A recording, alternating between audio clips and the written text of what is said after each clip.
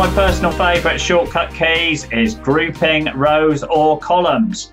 So if I want to group several rows together, Alt, Shift, Alt, and the arrow key will show whether I want to group rows or columns. So I can say rows. Of course, if the row is highlighted with Shift Space already, then Alt, that same shortcut key will automatically detect rows. What about columns? Let's get rid of these. So again, same thing. Alt, Shift, that will let you pick columns, but assuming that we cancel that, Control, Space, and then Alt, Shift, arrow automatically groups those columns.